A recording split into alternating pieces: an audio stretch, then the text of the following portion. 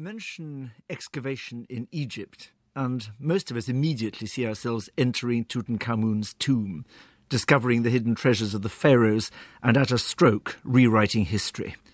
Aspiring archaeologists should be warned that this happens only very rarely.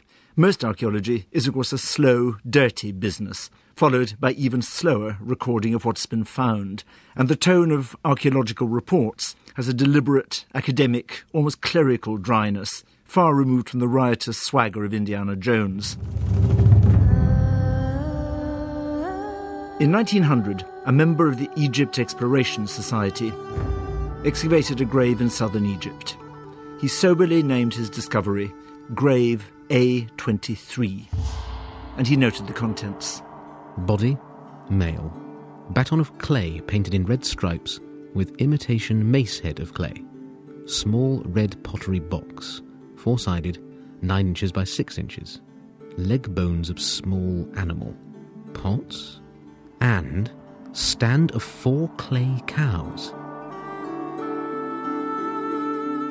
These 4 little clay cows are a long way from the glamour of the pharaohs, but you could argue that cows and what they represent have been far more important to human history.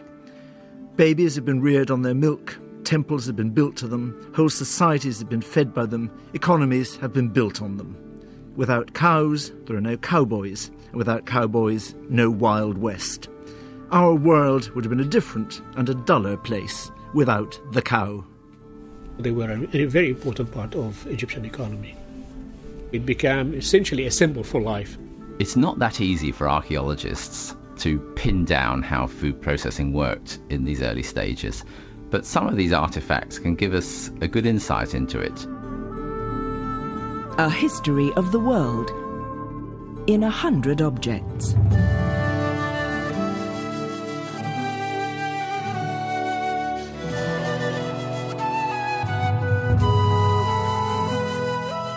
A painted clay model of 4 cattle, approximately 5,500 years old, found at a burial site on the Nile, Egypt.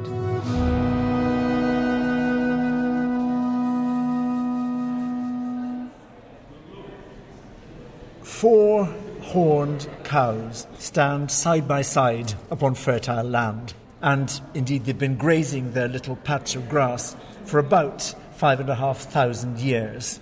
They're ancient Egyptian, more ancient even than the pharaohs or the pyramids. These cows are miniatures, small models hand-moulded out of a single lump of Nile River clay. And on them you can still see very faint traces of black and white paint applied after the clay had been lightly baked. Like toy farm animals of the sort most of us played with as children, they stand only a few inches high, and the clay base that they share is roughly the size of a dinner plate. These cows were buried with a man in a cemetery near a small village near El Amra in southern Egypt. Like all the objects I've chosen this week, these creatures speak of the consequences of climate change and human responses to it. They've got a story to tell about their owner that stretches far beyond grave A23. All of the things found in this grave were intended to be useful in another world. And, in a way never imagined by the people who placed them there, they are. But they're useful for us, not for the dead, because they allow us unique insights into remote societies, their way of death casting light on their way of life. And perhaps even more important, they give us some idea, not just of what people did, but of what they thought and believed.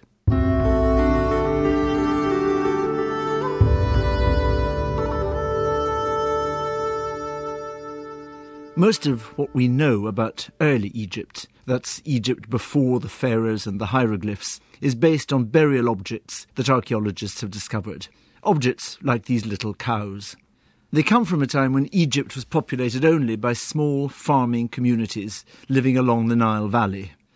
Compared to the spectacular gold and tomb ornaments of later Egypt, these little clay cows are a modest thing. Funerals at that point were simpler. They didn't involve embalming or mummifying. That kind of practice wouldn't come for another 1,000 years. Instead, we find a simpler way of burying people. The owner of our 4 clay cows would have been laid in an oval pit. He would have been placed in a crouched position, lying on a mat of rushes facing the setting sun. And around him were his grave goods, items of value for his journey into the afterlife 5,500 years ago. Among them, his 4 clay cows. Cow models like this one are quite common, so we can be fairly sure that cows must have played a significant part in Egyptian daily life. Such an important part, in fact, that they couldn't be left behind when the owner passed through death and on into the afterlife. How did this humble beast become so important to human beings?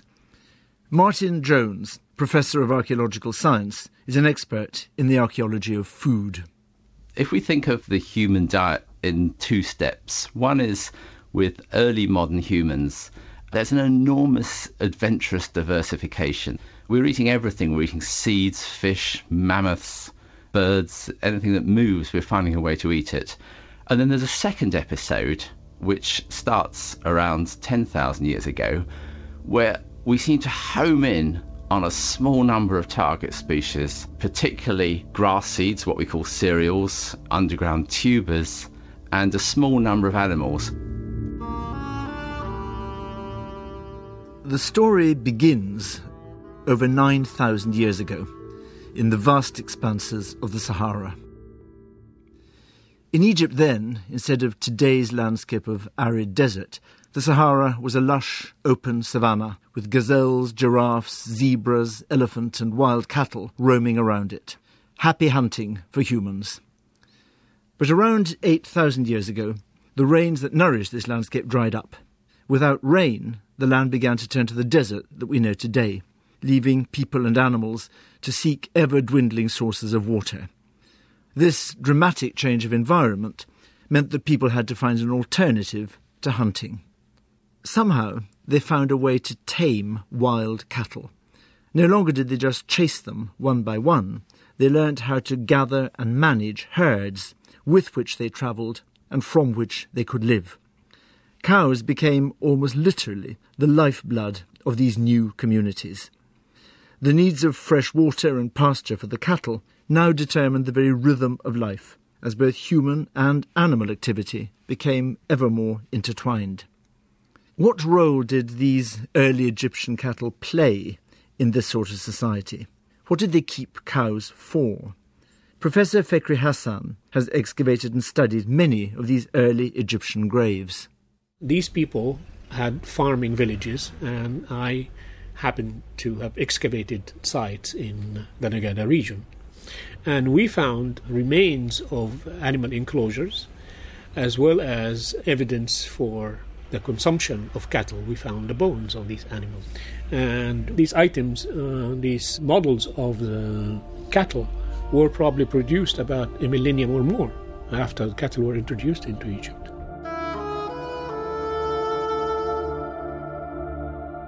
Study of the bones of these ancient cattle shows the ages at which the animals were killed. Surprisingly, many of them were old, at least too old if they were being kept only for food. So, unless the Egyptians enjoyed very tough steak, these are not, in our sense, beef cattle, and they must have been kept alive for other reasons, perhaps to carry water or possessions on journeys. But it seems more likely that they were tapped for blood, which, if you drink it or add it to stews, gives you essential extra protein. It's something we find in many parts of the world, and it's still done today by the nomadic peoples in Kenya. So are our 4 cows a walking blood bank? The more obvious answer, that they were dairy cows, we can probably rule out, because for several reasons milk was, unfortunately, off the menu. Not only did these early domesticated cows produce very little milk, but more importantly, for humans, drinking cow's milk is very much an acquired skill.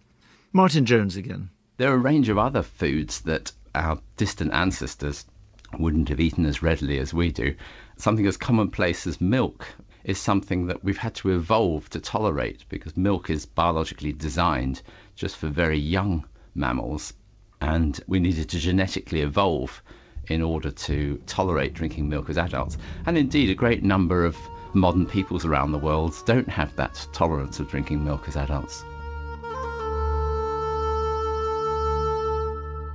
So drinking cow's milk would probably have made these early Egyptians very ill. But they, and many other populations, eventually adapted. We're not only what we eat, we are essentially what our ancestors, with great difficulty, learned to eat.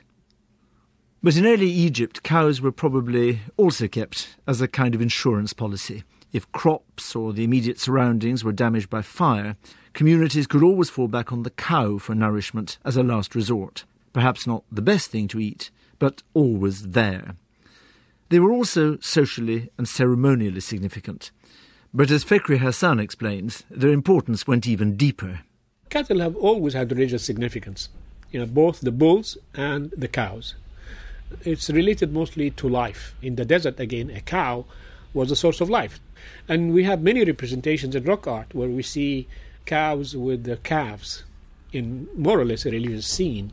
And in fact, we also see human female figurines, also modeled from clay, with raised arms like if they were horns. So it seemed to me that cattle were quite important in religious ideology. The cattle in front of me don't show any outward signs of being particularly special. But on closer inspection, you can see that they don't look like the cows you find on the farm today, anywhere across Europe, North America, or the Middle East. Their horns are strikingly different. They curve forwards and much lower than any cows that we know. And that's because they're not like the cows that we know. All the cows alive in the world today descend from Asia. Our Egyptian model cows look different from the ones we know today because they were descended from native African cattle, which have now become extinct. Along the Nile Valley, the cow eventually transformed human existence. And in fact, it became so much a central part of the Egyptian world that it even inspired worship. We all need our gods to be close to what we eat. Whether this cow worship started as early as the time of our little model cows is still a matter of debate. But in later Egyptian mythology, the cow takes on a prominent role in religion, worshipped as the powerful cow goddess, Bat. She's typically shown with the face of a woman and the ears and horns of a cow. And we can see just how far cattle have gained in status by the fact that subsequently Egyptian kings were honoured with the title Bull of his mother. The cow had come to be seen as the creator of the pharaohs.